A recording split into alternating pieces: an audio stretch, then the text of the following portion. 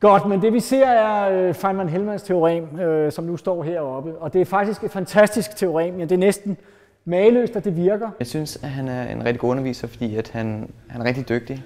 Han ved, hvad han laver, engageret og glad for det, han laver.